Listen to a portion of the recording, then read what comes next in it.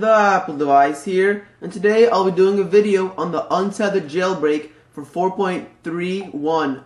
So this will work on the iPhone 4th, AT&T version, iPad 1st generation, iPhone 3GS, and iPod Touch 3G and iPod Touch 4G.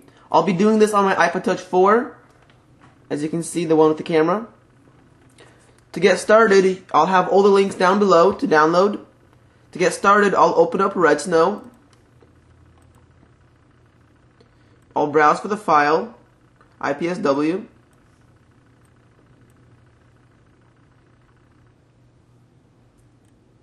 Next.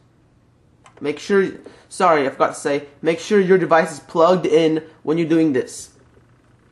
And make sure your device is on 4.31, and then go ahead and download the files and stuff.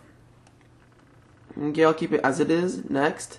Now you need to go ahead and turn off your device.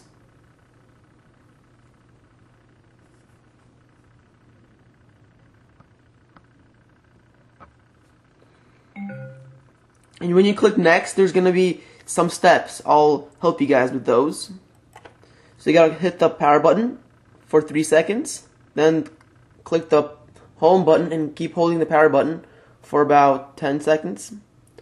And then I'll have to let go of the power button.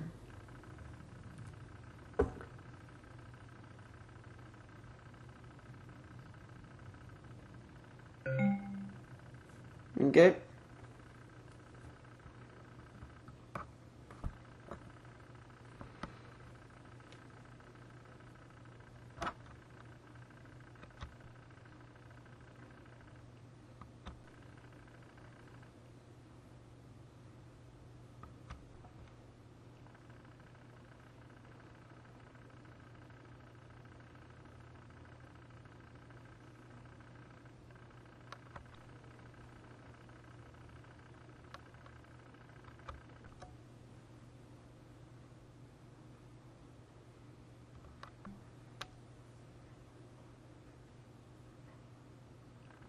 Okay, boot it up,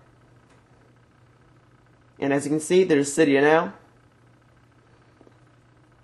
and there's no need to rerun the jailbreak to boot your iPhone, iPad up, whatever. So this is untethered. I've previously tested out Cydia, so it works fine.